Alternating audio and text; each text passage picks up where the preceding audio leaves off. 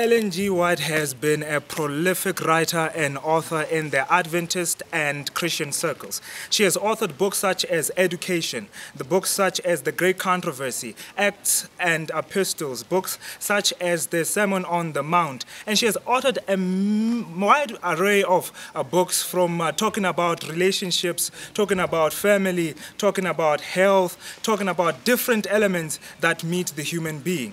Now, the most amazing thing is here. When you look at the statistics, they tell us that there are over 19 million Adventists living in this world. Out of that 19 million, 65 to 75% are young people. Out of those young people, only 2% of those young people engage in reading Ellen G. White's books. Now, that is a problem.